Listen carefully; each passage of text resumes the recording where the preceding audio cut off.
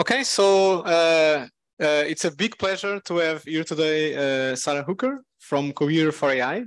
So Sara leads Cohere for AI. This is an organization inside Cohere. And Sara has a lot of work in efficient neural networks. There is a very nice work with the Ardor lottery that you should all read. And today, so before that, she was in Google Brain, so, very long career. And today she's going to talk about understanding the role of data, scale, and capacity in recent breakthroughs. So thank you so much. Thank you. So it's so lovely to be here. This is the talk in the evening, so I actually think we should make it fun. So I have a bunch of things, but I also think it would be nice if we feel free to throw out questions. So even if there's not a mic, maybe try and project, but we'll keep it open. We may not get to all the slides, but I thought what might be interesting was to kind of give a perspective of where we are with some of the recent breakthroughs and maybe some of the things that I'm grumpy about. So I think that's always fun. And maybe some samples of questions that I think are fun to work on right now. So my title is loosely called Understanding the Role of Data, Scale, and Capacity in Recent Breakthroughs. And Andrea gave such a fantastic introduction. I think that, oh, there we go. Yeah, I don't think I have much more to say here. I lead Cohere for AI, so it's a research lab. We're actually a hybrid lab, so we have a full-time research staff, but we also have an open science initiative. So a lot of what we do is collaborate across universities, but drive fundamental research. So, and Andre also said captured really well a lot of the research agenda. So I've been interested for a while in just how do we train models to fulfill multiple criteria, efficiency being one of them, but also things like understanding algorithm hardware dependencies, robustness, in general, like how do we create models which are not brittle? So there's this really interesting question there. And I currently work on designing large-scale language models that are efficient, multilingual, reliable, and trustworthy. So if you're interested in any of these areas, I'm happy to chat after the talk as well. But what are we doing today? Start. So we have this little research model that feel free to text if you get bored, during this talk, but I said, I'm giving a talk about large language models. What are 5 things that makes it exciting? And what came back, these 5 reasons. So large language models can help us understand the world. They can be used to generate content. So you may have noticed this is a lot of why it's a very exciting time to do this research. These are very fluid responses to a general question. And for many people, this is what excited them about a lot of recent research, is that in some ways we're getting fluid responses which feel conversational, and in some ways kind of evoke what we find so powerful about language, this ability to communicate and connect. What's interesting, and I did, so I have 2 days here, as Andrea reminded me. So I asked, what should I do in Lisbon? So take a walk through the Baixa neighborhood, go to a photo show. So maybe we'll try and squeeze that in tonight before I leave. But again, this is why it's so exciting to think about this time. But while it's all exciting, it's actually probably more interesting to understand how we got here. So, why, what led to this moment? Because it's often a series of cumulative choices. I want to introduce you to Eliza. So who knows Eliza? Oh, go for it, Noah. Nice. Got it up quick. Okay, so what is Eliza? Someone who knows of it. I saw some hands in the middle there. What's Eliza? Be brave.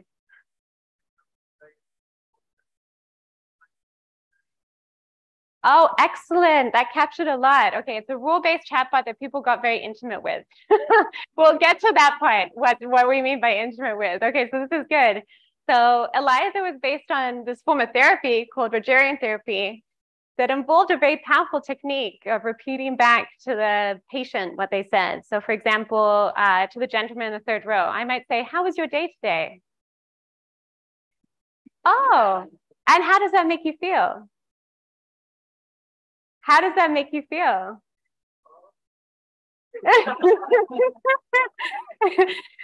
So a little bit of an awkward exchange, but people found it very convincing at the time. This was kind of considered revolutionary. So for example, if I try to ask the same question that I asked at the beginning, so I'm giving a talk about large language models, what should I do? If I say that, Eliza will say back, is it that you would like to be able to give you 5 reasons large language models are exciting? And then I say yes. And then Eliza will say, I see, let's explore that a bit more. So you can kind of see where this rule-based model falls off a cliff in performance and where you start to see the limitations. And really, it was a set of rule-based logic. So you would say, if Eliza couldn't identify a keyword or phrase, you would use a stock phrase, such as, please go on, or let's explore that more.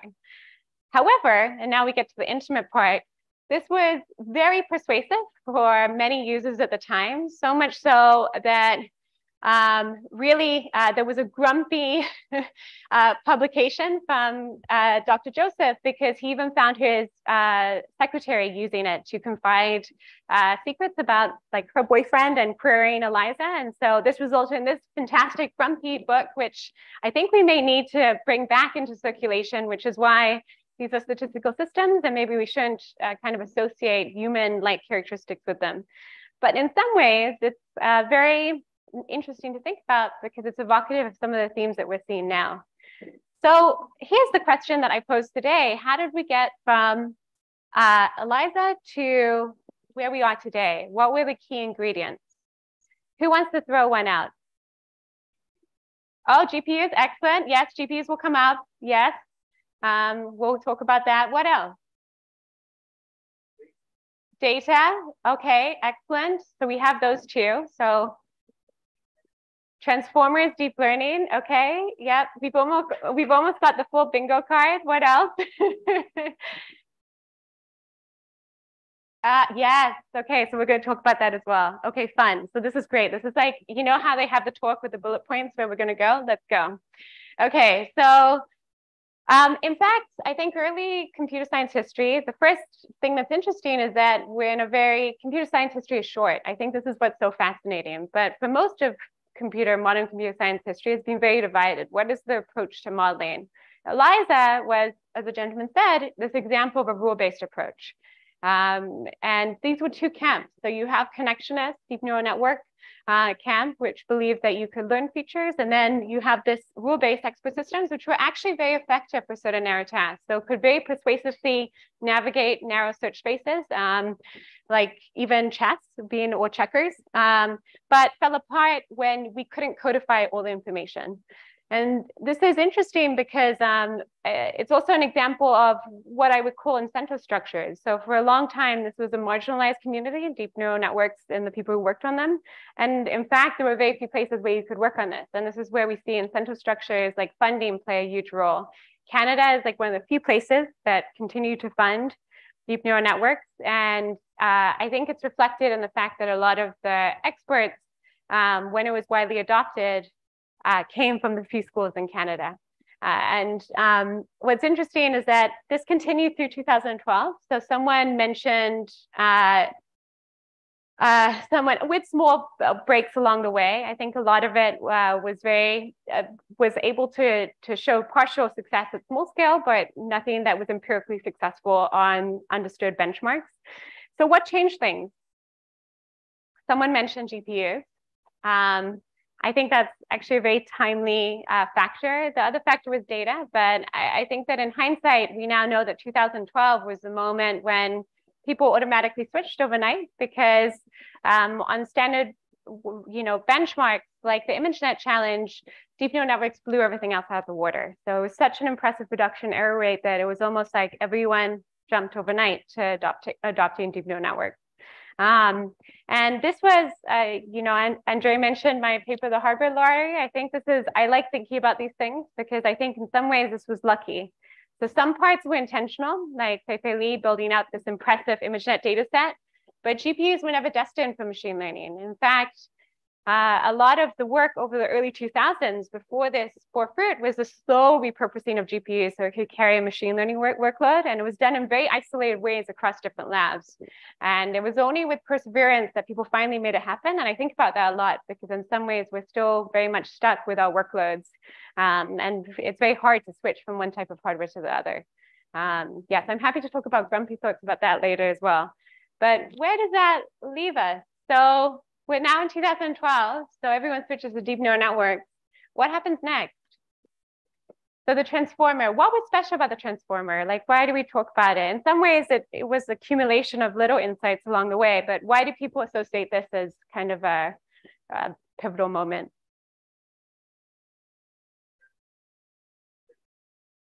Yep, yep. What? There was someone in the back? Self-attention, yep. Parallelism, yes.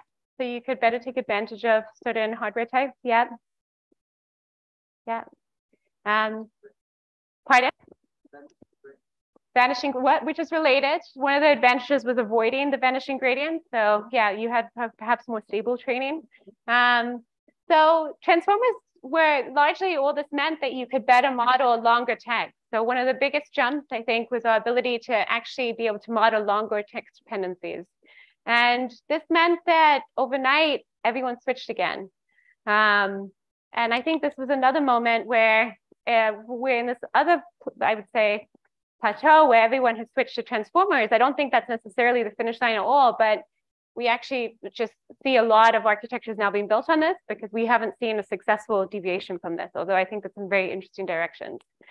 So I would call 2017 to 2023 the great acceleration. What's happened since? Pardon? Okay, BERT came out. What else?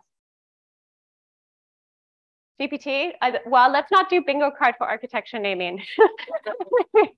We'll run out of bingo cards. What happened? I guess core fundamentals. What happened? Semi-supervised learning. Yes, that's true. Yeah, pre-training strategies. Yeah. What else? Pardon? Large-scale pre-training. Excellent. We're going to cover that. Nice. In context learning. Excellent. Yeah. Well, successful in context learning, but yes. Efficient fine tuning. Yeah, we'll talk about that. Okay, that's a good number to get us started. Anything else? RLHF. Yeah, we'll talk about that. We'll have some grumpy thoughts about that. That's good. Yeah. Anything else? Oh, yeah. You get a bingo card point for that. Okay.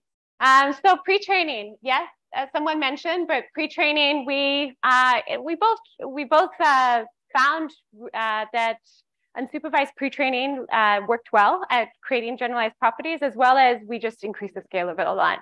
So why does pre-training help? Why is this fundamental? Like why do we care so much about that breakthrough? Oh, someone's pointing. You've been sacrificed by your neighbor.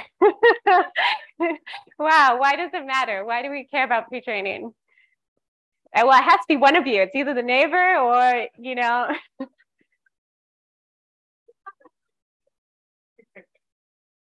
So what was that? Oh, wow. You just threw her under the bus and there's no answer. Who wants to jump in? Why does pre-training matter? Yeah, but why does that, I mean, why is that helpful? Yeah, we get a starting point. In general, that's a nice prior. So we have this distribution that's a nice prior of like learning some form of, what would you call it? What was that? Yeah, initialization, but we're learning general structure, right? Wow, someone said that really fast. I wanted to get it in. What was that? Language understanding, yeah, but I think in some ways the benefit of pre-training in general has been that you learn some general structure. So even though we have a lot of text and it's not very similar, or might not be similar to our downstream tasks, we found by the volume of it, even when paired with an unsupervised kind of weak objective, it tends to learn general structure of the data. So we really unlocked impressive improvements in pre-training. Oh, let's go this way. Okay, so, and then we had changes in the optimization strategy. So previously, the rating paradigm was that you might start with a fine-tuned or you might train from scratch, but essentially you're training a model for a task. And so we talk a lot about, you know, essentially having very specialized, a model for sentiment analysis, a model for topic categorization, and all these are fine-tuned separately. What changed? Oh, but what is different about foundation models? Yeah, multitask training. So we had that, which is essentially moving from this to training on different tasks at once. So for example, T5 reformulates everything as essentially being the same data set, even though it's very different tasks. And this is actually a non-trivial change because it kind of transitioned us from having this custom view where we have many little models and we kind of silo our data sets to having this wider view that we optimize for everything at once. And that as long as we structure everything in a similar way where we can have an instruction, we can have joint optimization. And this actually benefits from the shared structure.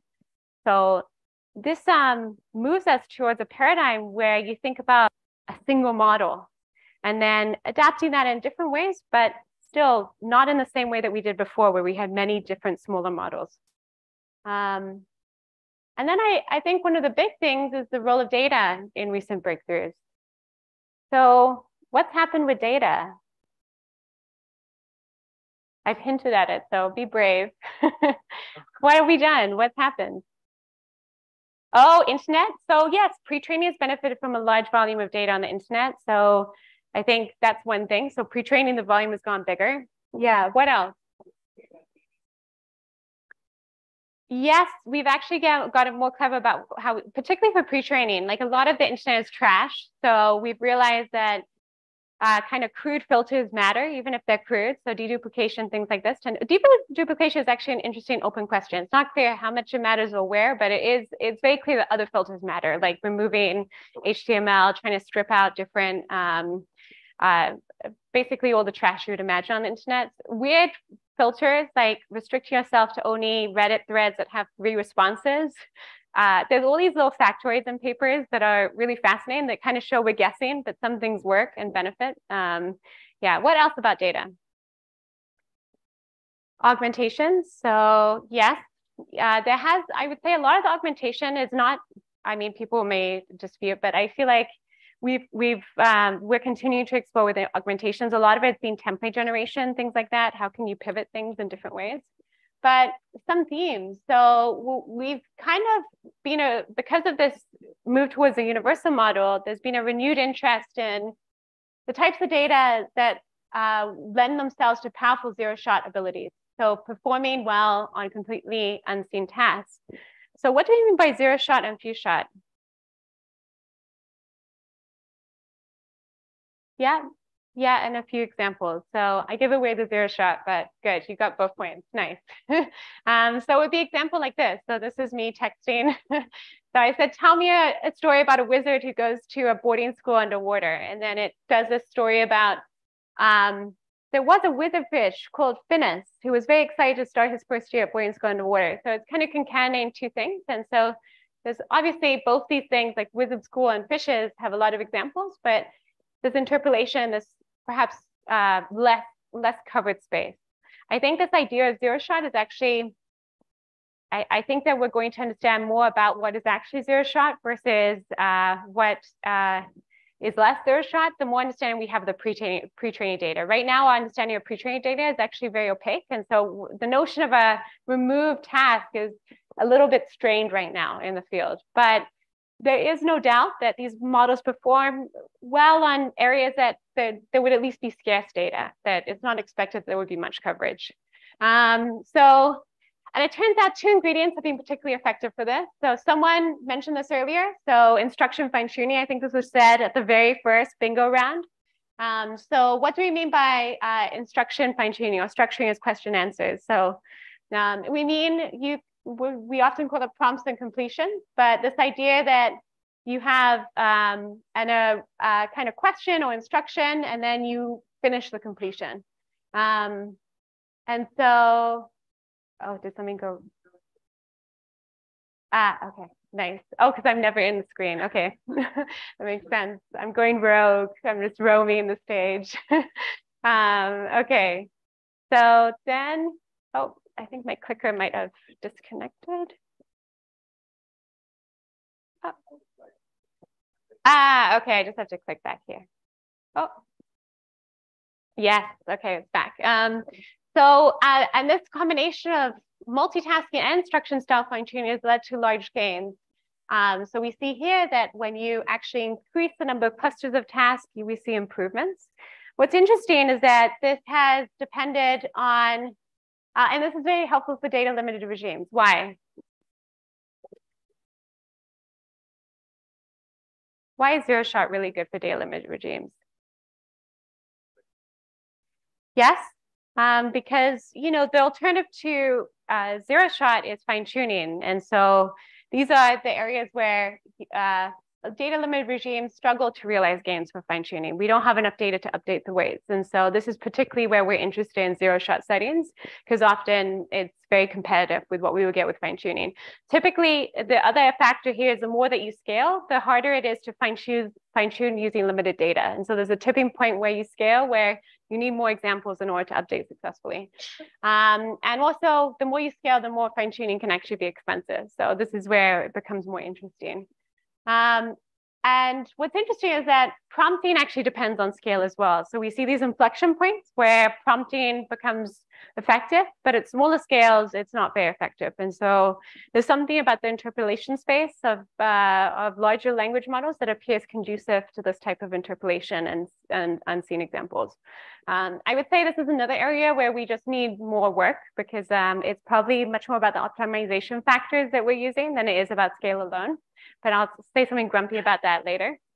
And then also integrating human feedback about human preferences. So I think someone up there said that, but this idea of reinforcement learning from human feedback. So I actually think it's less clear that it has to be reinforcement learning, but there's definitely something about using contrastive learning. I suspect we're going to call it more and more, but this idea of how do we structure things as contrastive samples and kind of optimize using that. So where are we? So, oh yeah, which one do you prefer? So often when we talk about preference learning, it's structured like this. So you're going to have some type of, asking a human what they prefer in a ranking. This is also an open question. Do you need to rank 4? Do you need to rank 2? Do you need to rank 4 and then add an average score? Everyone's doing it differently. But this question of what inputs you need, as well as how you internalize that as an objective, I suspect will be an active area of work over the next 3 years. Because I think when you reduce this to what's actually happening, it's not so clear to me that it's RL specifically, but there may be some more efficient objectives that we'll end up with. So yeah, I'm sure many of you will end up helping us figure that out. So yes, as I mentioned, there's already kind of splintered paradigm about how to actually conduct the optimization. So this was introduced as reinforcement learning human feedback, but actually now there's recent work which shows a few different approaches. So in summary, it's been a roller coaster ride. So we have breakthroughs in a lot of different tasks, but we also have a few factors leading to it. What I thought I'd do with actually the rest of the talk today is maybe talk about some areas that I think are interesting, because I know many of you are starting, or you're in the middle, or in your PhD, but a lot of you are starting out. So maybe I'll just say areas that I think I'm currently interested to work on, but then we can open up for questions, because that's probably the more fun part, where you can tell me what you're curious about right now. So maybe that's what we'll do next.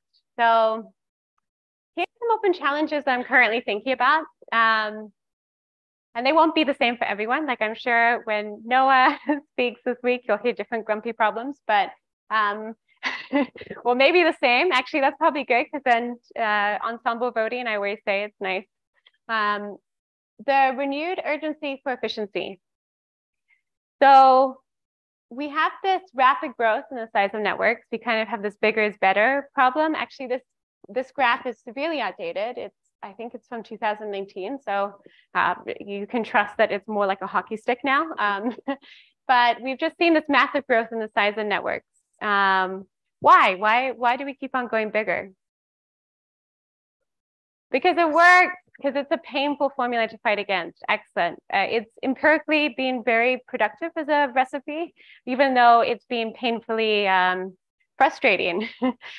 Because in some ways, I think what's interesting is that, and we have this for both vision and LP. So this is just across domains. And as we go into multimodal, we're going to see it probably tested again. I think what's difficult to contest about it is that it empirically is producing interesting results. So deviating takes time, and you have to kind of invest in those research directions. And what do we mean empirically results? So there's some recent work which suggests that it appears to induce emergent properties. I actually think we can talk about that. I think the way that we're measuring some properties, it does appear to, but I actually suspect that we just often don't know how to articulate the optimization conditions to see those properties at a smaller scale. But regardless, what we are seeing is that there are some properties which appear to depend on scale, including, for example, good zero-shot prompting behavior. It appears to depend on a certain scale. But there's a key limitation of this approach, which I think is that we don't actually have a good understanding of what additional parameters gets us. We don't really know what this relationship is. For example, I have quite a few grumpy points here, but one is that there's diminishing returns to adding more weights. So this is actually an old school problem. This is ImageNet, but the same is true for language. So you can see this is inception v3 versus v4. So you double the amount of parameters, 21 to 41 per million, but it's only 2% performance gain. So we see after a certain point, even if we double the number of parameters, we're often eking out performance. The other thing is that there's a lot of redundancies between weights. So for those of you who've worked with sparsity or thinking about it, one of the reasons that you can sparsify and remove large amounts of the weights is that we can remove quite a lot of weights with surprisingly minimal impact on top line performance, but only after training. And why is that interesting? It's because so many of the weights are correlated with each other. So we have so many dependencies. So it's really unclear what additional weights they're giving us. There's also this intriguing relationship between weights and data. So who wants to chat about this? You don't have to interpret the charts, but just who would like to say something? What do we know about the relationship between the amount of data, the amount of weights?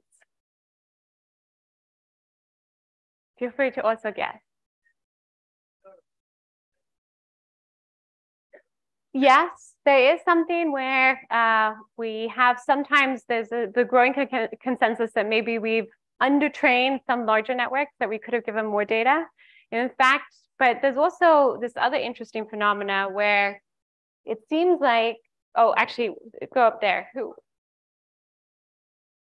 Yeah, that's the one. So there's also this interesting phenomena where we see that if we actually focus on more data trained over longer, so we're extending capacity in a different direction where we're adding more data, we can get away with less parameters, and it's equally generalizes in an equally strong fashion. What's interesting is I think there's a third axis, which is quality. So a lot of my research now is on, can we actually get away with less data but higher quality and a smaller capacity? Does that absorb the need for the capacity in terms of parameters? I think this is interesting because oftentimes we need parameters to, because we throw so much junk into pre-training data. It's almost like to deal with the regularization factor that the junk in the data gives. So I think that's a underexplored direction right now, but I suspect to see more work on it soon. So yeah, any other thoughts here? Yeah, this is very interesting. I think this is, go ahead. Yeah, this is a good question. So that's actually one of the research directions I find fascinating because there's two aspects, right? How do you estimate quality data?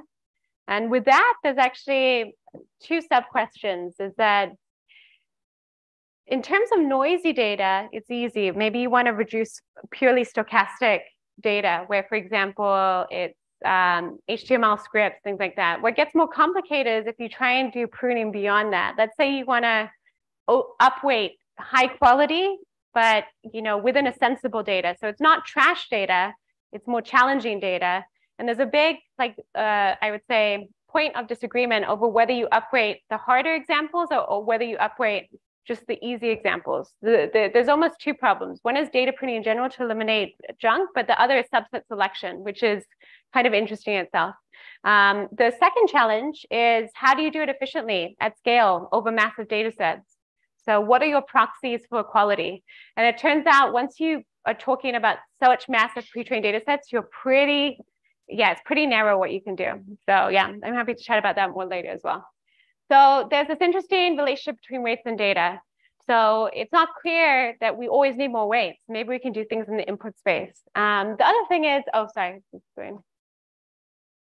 Yeah, and then yeah, sparsity can be impressive. So a lot of my work has been on sparsity, and you can achieve remarkable gains even if you prune completely randomly. So the random pruning is the yellow, and far more sophisticated methods like variational dropout, even simple methods like magnitude pruning, they all do pretty well. Like this is close to 99% pruning, and it's only there that you see marked results. So we seem to not need this capacity after we train, but it appears to be crucial for getting to a high dimensional space that performs well. And when we look at what is lost, when we vary the number of weights, it's what we find is that most of the weights are used to represent the long tail, the least frequent attributes. And so what this really means, if you think about it, is that we're just using a very expensive methodology to learn the long tail and to navigate rare events. And if you think about that, then the natural conclusion of all our scaling is that this is unsustainable. It's kind of like building a ladder to the moon, because if we're spending so much just to learn the infrequent examples, how are we actually going to navigate the world, which is long tail distribution? And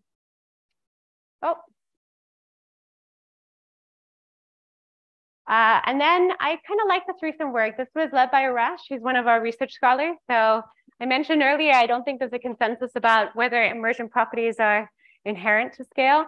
So emergent properties were proposed as these are factors which depend on scale, only emerge at large properties. So what Arash showed was that there was this consensus that quantization sensitivity was an emergent property, that it was a immutable factor of just scaling, that after a certain point, after 6 billion parameters, your model would be far more sensitive to quantization.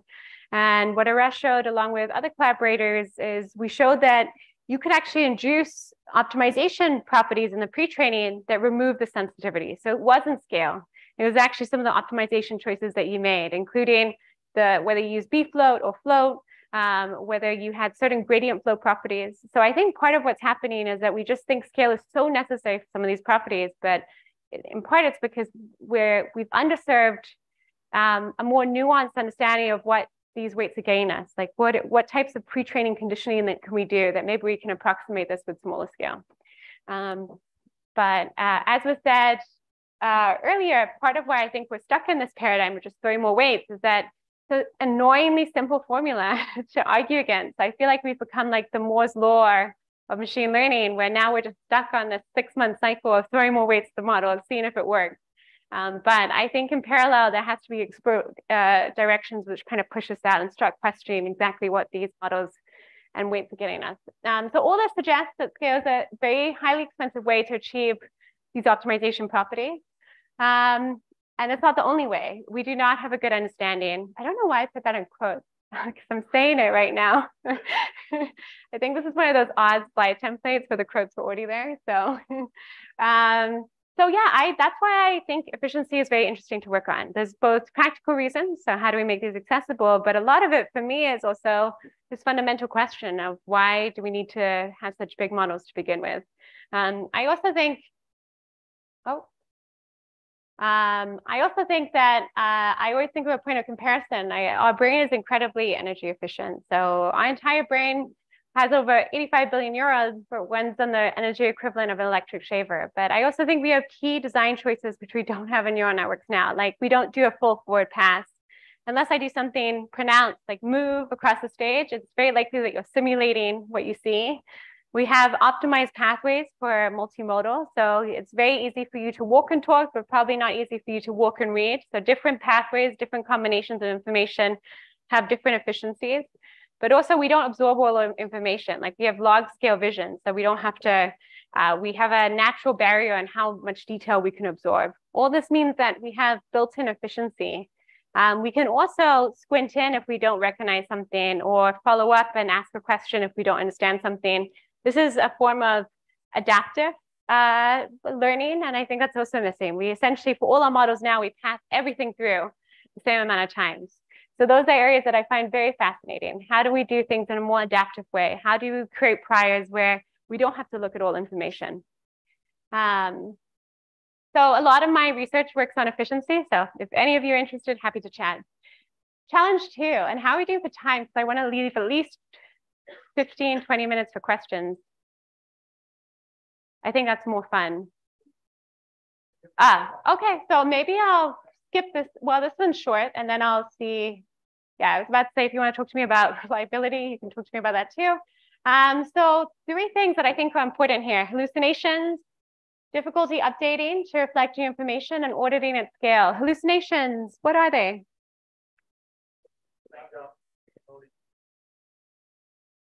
Pardon? Yeah, made up effect. Are hallucinations always bad? Okay, go ahead. No, why?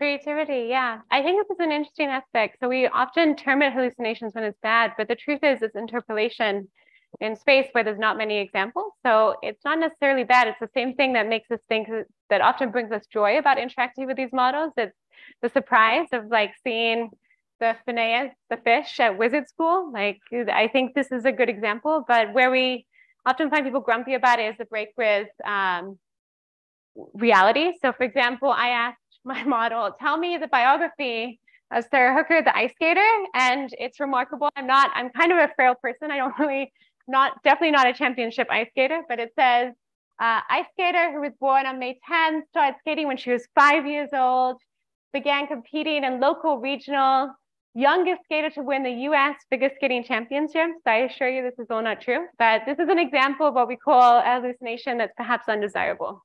So the other is that as soon as the model is trained, it becomes out of date. So if I ask, like, what's the weather in Santa Monica, it could tell me anything, but it's not grounded. It's, the date. So I think these are areas where there's just going to be interesting open work. In some ways, the question of hallucination, go ahead. I was going to ask, do you think the I think that there's far worse. Yeah, if I could think what I'm grumpy about today, I think I'm more grumpy about people talking about long-term risks than they are willing to acknowledge present-day risks. So I choose my battles. I think hallucination, I understand it evokes some nature of like human personification, but I feel like that went out the window when everyone started using the term AGI, which for me is far more frustrating. So I just pick my battles, yeah. But I think what the point is that there has been controversy over the term hallucinations, that maybe it's too evocative of how a human would think. So yeah, fair point. Yeah, I'll leave it to you to decide what battles to navigate and when. And then finally, auditing. So I won't talk that much about this, but I think auditing at scale is a very important open question, because now we have data sets too large to human inspect. So using model signal, this is work led by Shrub. He's fantastic. He led model signal, weakly supervised training signal, to distinguish parts of the distribution and surface them for inspection, given like a small holdout of just automatically curated subsets. So we called it metadata archaeology. This direction is very interesting to me. I'm still working on a few different collaborations here. So yeah, leveraging model data. So the last thing I want to end with, and maybe I'll go through this a little bit more quickly, because I'd love to leave us plenty of time for questions, is multilingual. I think that this is one of the biggest challenges. I like this quote: the limits of my language means the limits of my world. Why is multilingual such a difficult problem? There's a lot of languages, but it's beyond that. I think we've overfed it to some languages. My mom speaks Gaelic, but there's a remarkable number of papers on Gaelic, even though there's very few speakers. So there's 0.2 papers. Number of speakers. There's 0.2 million speakers of Gaelic, but there's 5,235 per million speakers. And then you have something like Hausa, which is spoken by 17 million people, and you can see the difference. So our attention span and what we weight is very distorted. But also what we've released in terms of progress is also very narrow. So even T5 or MT5, which is considered our most breadth of languages, is 101 languages. So why are some languages being left behind? In part, it's because of our focus on this pre-training data. So we've focused on the internet. the internet reflects early users. So this is, while only 5% of homes speak English, we have over 0.5% of the internet is English, and it reflects who used the internet early on. We also see this bias with a lot of other languages where it's disproportionate relative to the number of speakers. And then there's just limited data. So 80% of languages have no text available. And then we have this very skewed representation. But we also just have terrible data quality. What data quality there is typically is very low quality. So this is a fantastic paper by Julia Kritzer and a bunch of collaborators. So 44 of the 65 languages that they audited for quality had misaligned, contained under 50% correct sentences. So just really poor quality data. And can be difficult to generalize from. So very popular corpuses are available in multiple languages tend to be evangelizing religions, which means that there's quite a lot of jargon which is specific to religion. So this was, for example, a lot of the JW300, which was these bunch of magazines that were translated many, many times, but it tends to be very research heavy. I mean, religion heavy, not research heavy. But also, I think there's this coincidence. This is a paper led by Areva, actually, who works with NOAA. I really like this paper. It's talking about the low resource double bind. So it's this co-occurrence of limited compute and also limited data, which makes it very hard for researchers to work on it, but also means if you focus on efficiency, you have these interesting tensions where you face this low resource double bind. So yeah, what's interesting about this is it's also an opportunity. And so maybe I'll end here. So we're working on this right now because one of the benefits of some of these recent optimization shifts is low data regimes particularly benefit. And so we're working on if we can get some coverage of instruction fine tuning, combined with some interesting optimization strategies that we're trying to do kind of unsupervised protocols for some of the languages. Can we improve this? So I'm happy to talk more about that. I think I'll skip this unless there's going to be questions about it. But there's plenty of low-hanging fruit. So I think these are a whole list where this is a very underexplored area. And then I'll open up. Oh yeah, we're running a big open science initiative about it. So feel free to get involved. It's called AYA. We have collaborators from many different institutions. Oh, and we called it, so this is why it's AYA, but I'll skip that. I'll share the slides so you'll have all the slides afterwards if you want to. So where does that leave us? So I think it's an exciting time to do research. I think this is actually kind of, whenever there's something which is a shift, it opens up a lot more questions. And I think there's now plenty of questions to tackle. One of which is that I think that the role of data has again become to take on renewed importance. There's an important grumpiness to ask, why do we need such big models? I don't think anyone who's serious about their research and has been in this field for a while thinks that transformers is the finish line. I think that the question is, you know, how do we create the space for other research directions and what do we do there? But there's plenty of interesting work there. There's also underexplored directions in the multilingual efficiency space and reliability issues. So yeah, I think these are really, if you're starting out, there's many different problems that are tractable. And with that, I will open up for questions. Who has a question? Be brave. Go ahead.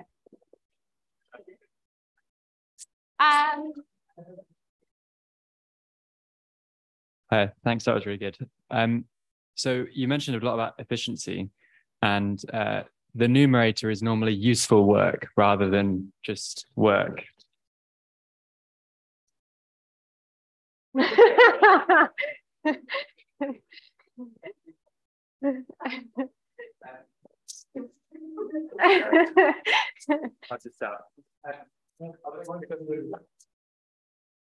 Oh, I can repeat the question if that's easier, if it's quicker.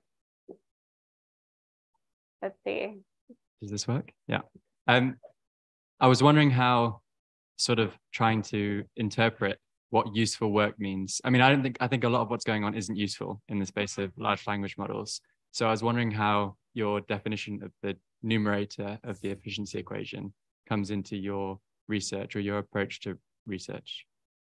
Yeah, I mean, there's a few different ways. I mean, useful and efficiency is particularly, I I would say it's particularly a question mark because people approach efficiency driven by different factors. For example, a lot of people care about real world impact. So when in the publishing area, a lot of people focus on flops or number of parameters.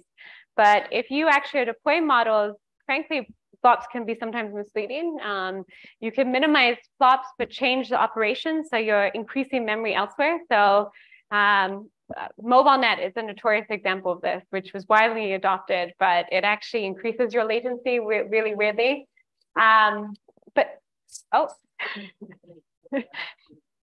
Yeah.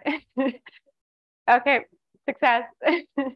So there's a question of metrics. I personally think that the role of research at its best is to try and balance both. Like, for example, when I worked on unstructured sparsity, it's not because it plays with hardware, but I was working on it because I wanted a very precise way to control capacity and ask what you lost when you arrived at a certain number of weights.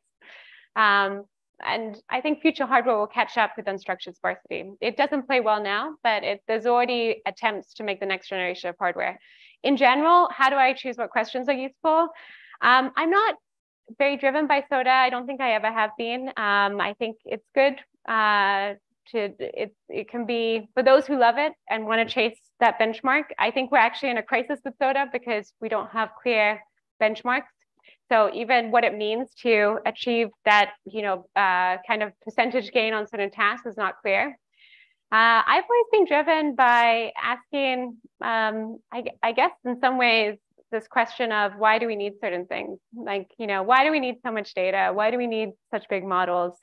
Why can't we do adaptive training? Like, for me, that really bothers me, that curriculum learning is so bad empirically. I'm like, there has to be some in between. So that kind of stuff, yeah, is interesting. Yeah, what else? And maybe I'll shout it out. Yeah, go for it.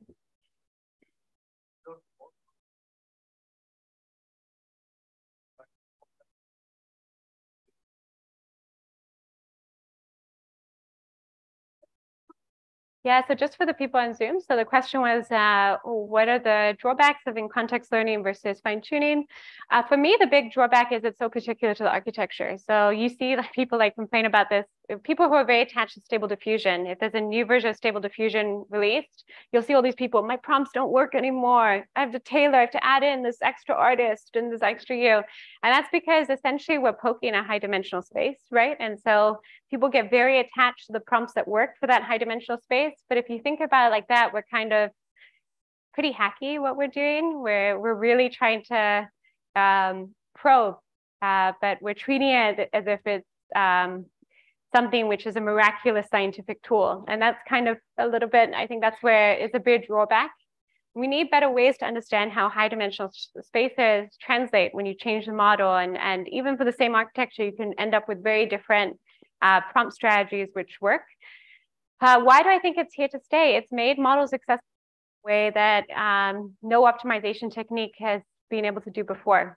So that's why fundamentally this moment has been exciting to people, and why people who are not even in machine learning have connected so deeply with these models is because unlike computer vision algorithms, which were always kind of behind an application, so you may be using a lot of computer vision applications every day, but people didn't connect with them emotionally, I think in part because they couldn't probe them and test them and use them in different ways. And so because it's accessible, it's here to stay. But as a scientific tool, I'm not a fan.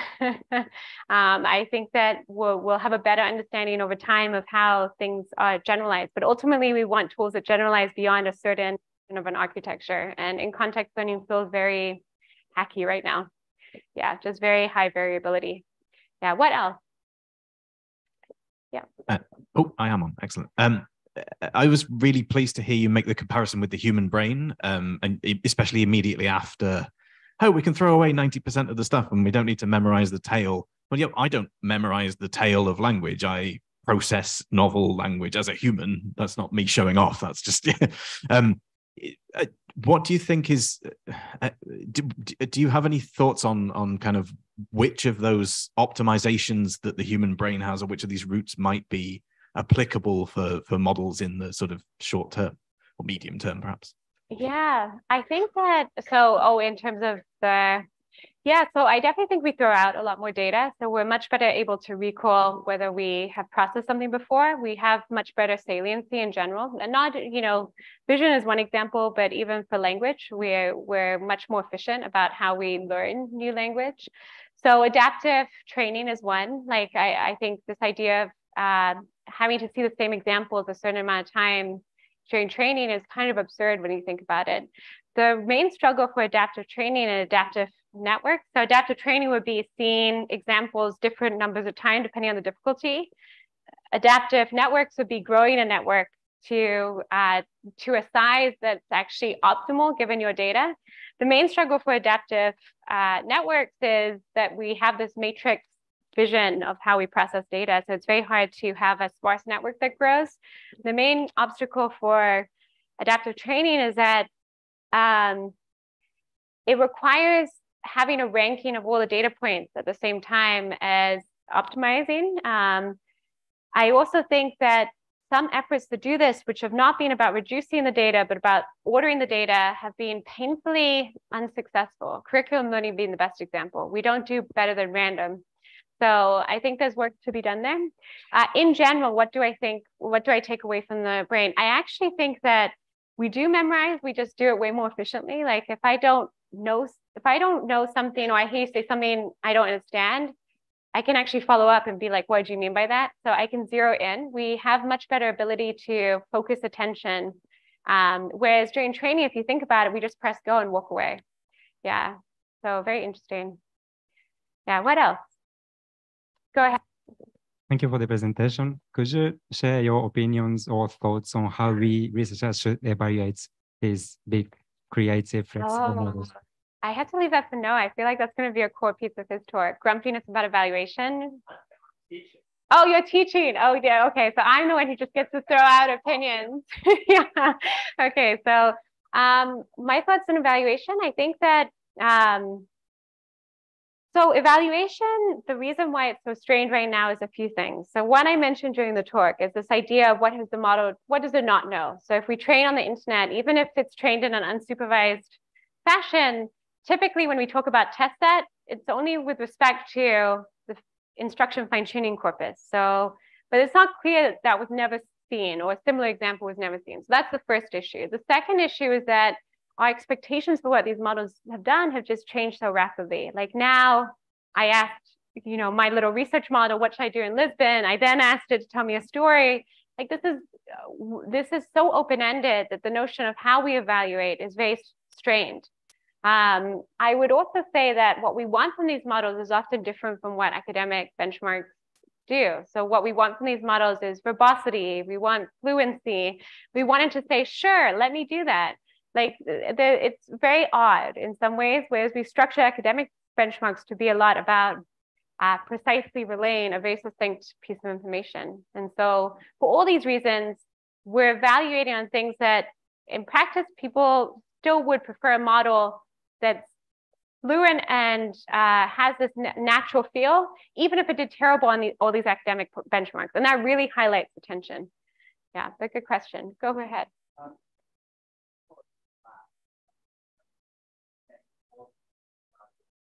Oh, yes. Yeah, so the question for those on Zoom was this idea of using models to evaluate other models. This has come up most frequently with like using GPT-4 to evaluate other models, using the ELO score, basically amplifying that. Yeah, I think it's really strange. I think that what typically you see in terms of bias is that it biases towards text that's similar to GPT-4. So within the family, if you have a benchmark like a GPT family, it's going to have higher scores than if you do something totally different as an architecture.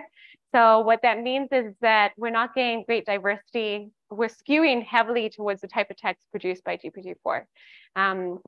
Yeah, there's a whole bunch with benchmarking there that's difficult. I don't know. I feel like even the idea of annotator pools, since everyone's using different annotator pools, it's really strange to compare there, even if you're not using automatic score. But anyways, that's more, yeah. But basically, yes, it's a big problem. It means that our diversity in terms of generation is being dampened because implicitly we're biasing for the same type of text as GPT-4. Yeah, go ahead.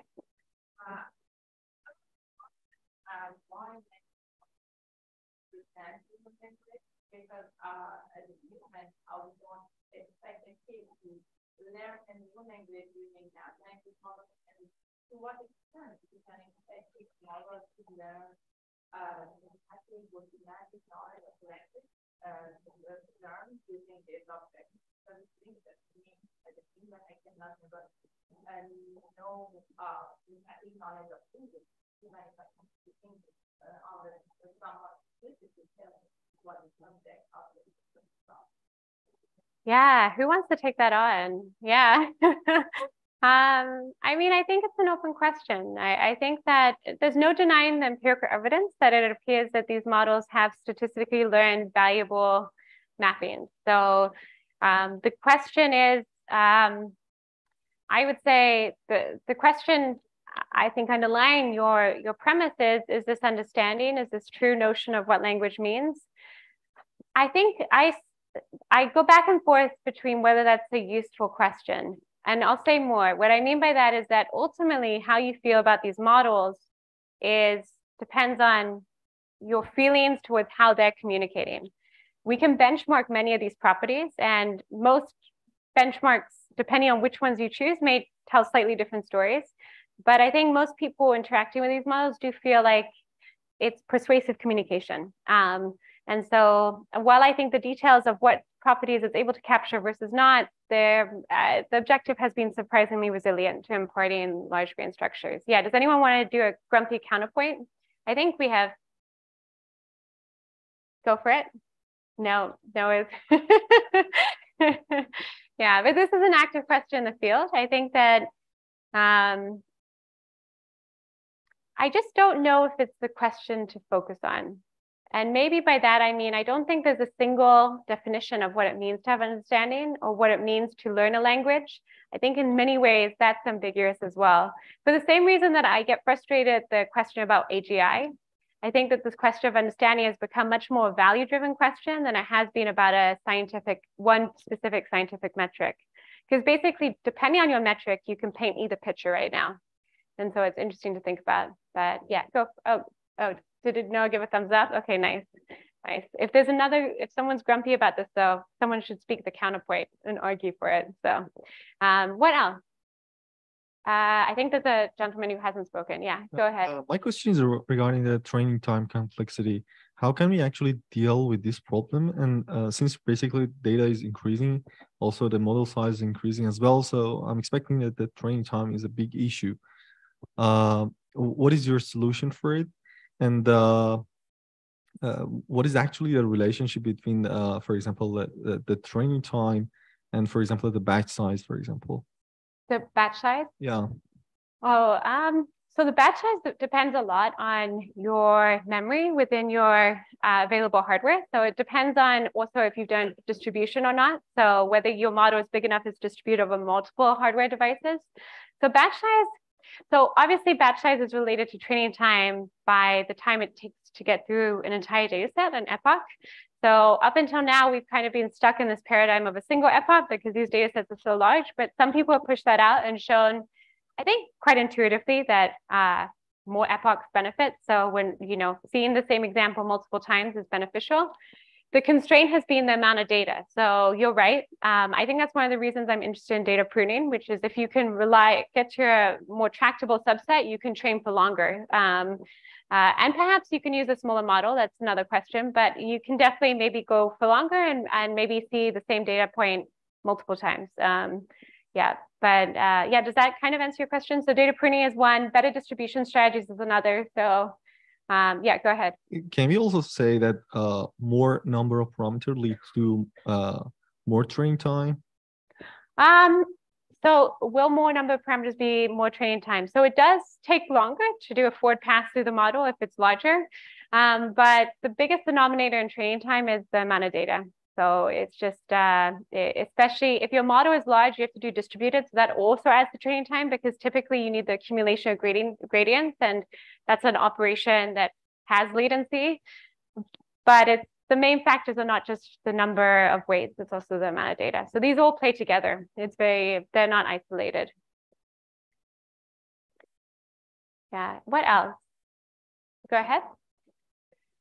Talking about what's your take on multimodality? Do you need to train multimodal or train like language models again without multimodal?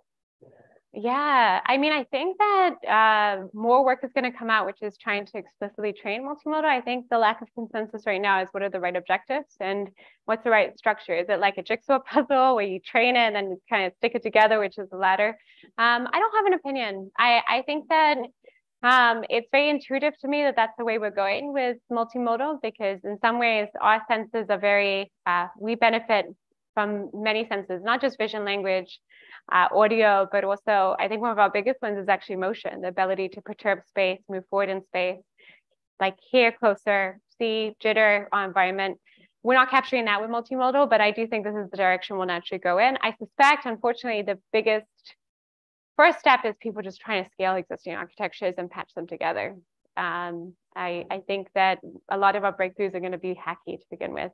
There's also an interesting question with multimodal about the objective, like what should the structure of inputs be? Do you want to always, stable diffusion is, input language, output image, but you can imagine a combination where you might want to input different modalities in your input and then have some different, I think there's a lot of experimentation around that.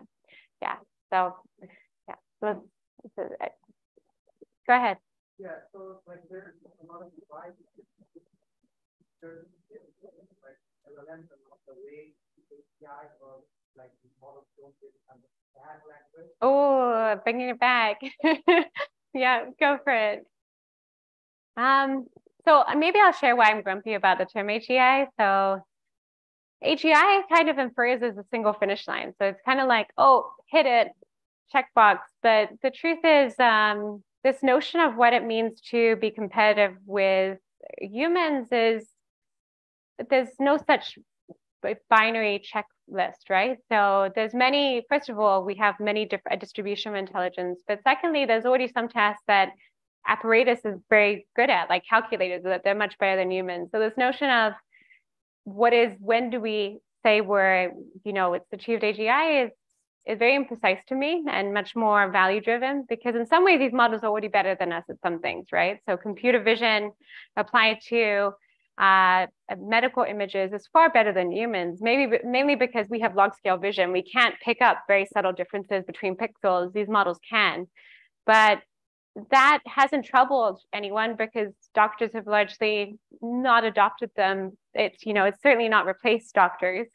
So the question about how you feel about the technology feels as important to me. When we talk about AGI, I often find it's become a proxy for like how you feel about the technology, which is something that, yes, as a society we should discuss, but I don't think it's necessarily something as scientists we need to always discuss. But yeah, what do you think? Yeah, like continuing on this, so like. Oh, okay, go for it. Position of existential risk of LLM. Yeah. Yeah. So like how to or like if there is. Yeah. So existential risk is a painfully imprecise argument because it depicts it as this one moment in the future where there'll be a sudden jump in risk that literally threatens humanity. So that's the definition that people are using of existential risk. So firstly, I think that if we're going to take that framework seriously, we have to have some estimate of what we mean by that time in the future.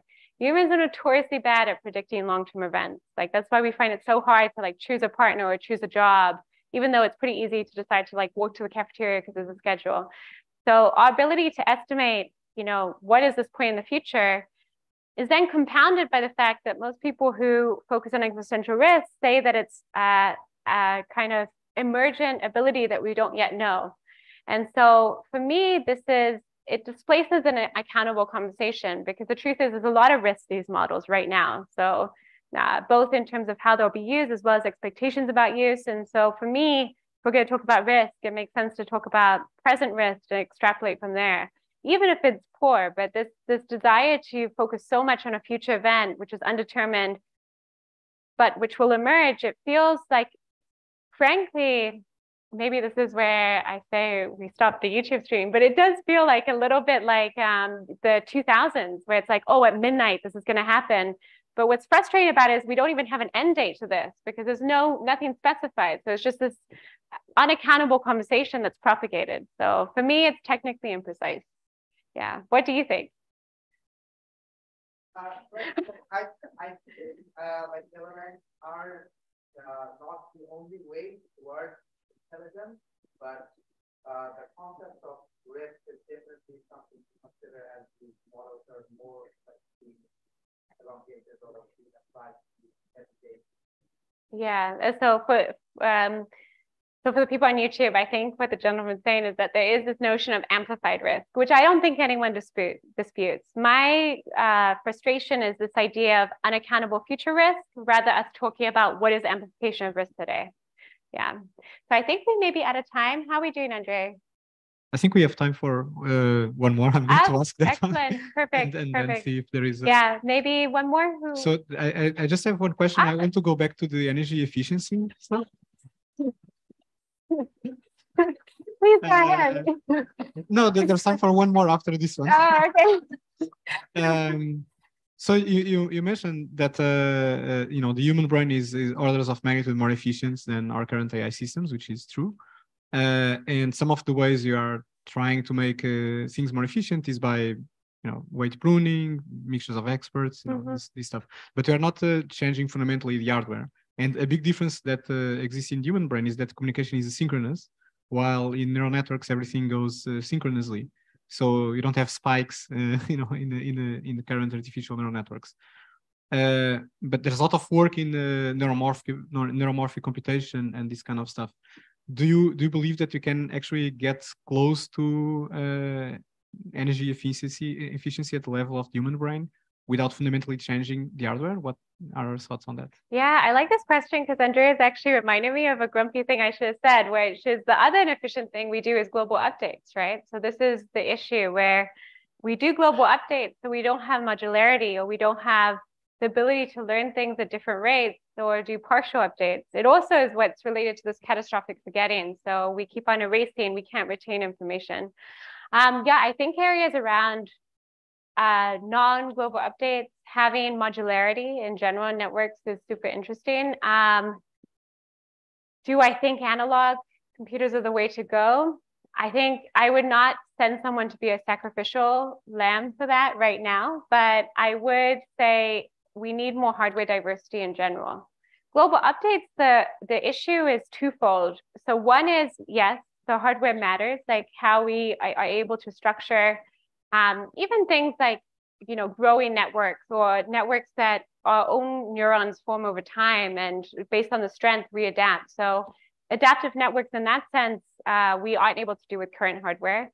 But it's also just we need ways to, I frankly think that part of the issue why we haven't been able to get away from global updates is that we found that these weights which receive global updates, even if we impose constraints for modularity, haven't been very successful, the current approaches.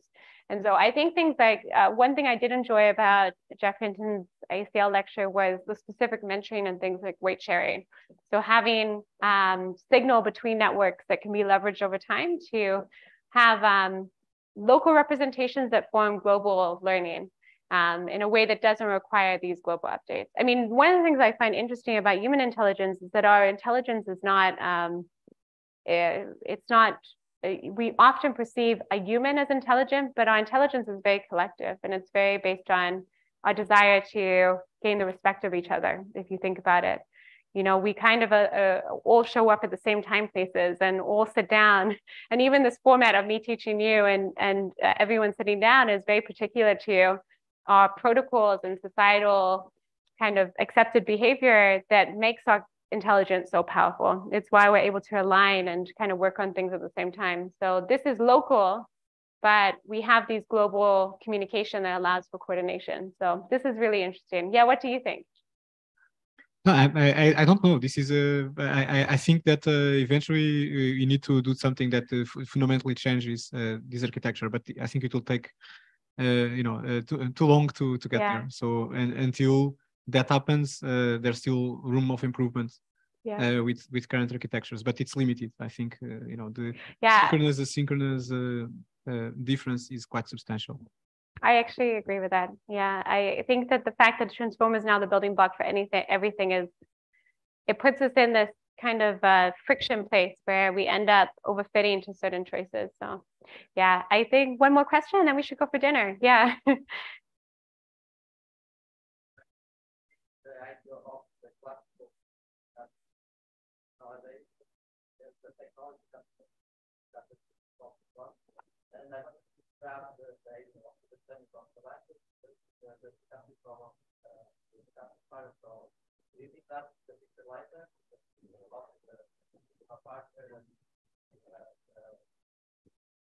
Oh, do you want to respond to this one?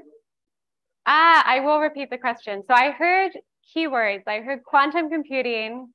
I heard stochasticity, and I heard.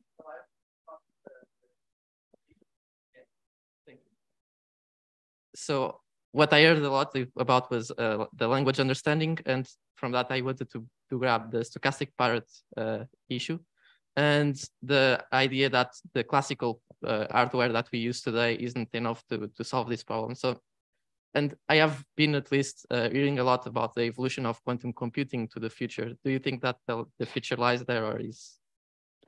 Yeah, I mean, I know nothing about quantum computing. Who knows? Who's an expert, a dual expert in quantum computing and deep learning, and can answer this question? Put your hand up. Oh, I'll have to be at the next summer school. Yeah, but I think in general, I don't have an answer, but I think that's good because otherwise I would say an answer that probably wouldn't be correct. So yeah, thank you, everyone.